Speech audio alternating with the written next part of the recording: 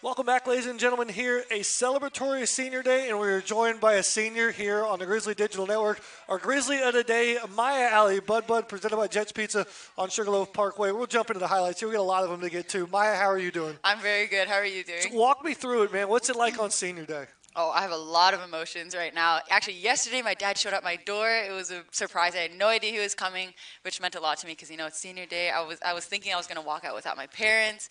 And he's like my best friend. I wish my mom could have been here, and everything. The whole team had the locker room decorated, and honestly, I'm happy, I'm sad, I want to cry, I want to laugh. It's everything right now. How difficult is it to go in from senior day to kickoff? Because it's like, oh my gosh, we have a game today. You know what I mean? You'd almost like senior day to happen like last night, right? Exactly. It feels so different. It was hard to kind of get focused.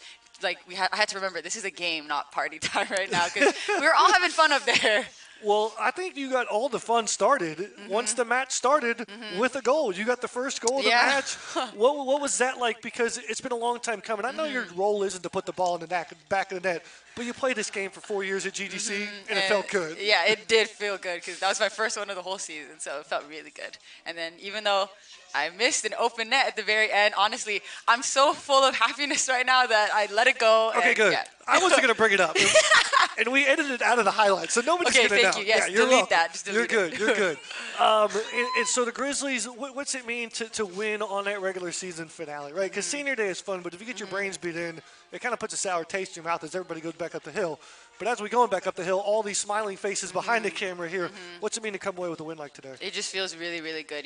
Everyone's happiness is infectious. And we haven't played at home. It feels like it's been 2 months since we played at home. So it feels so good.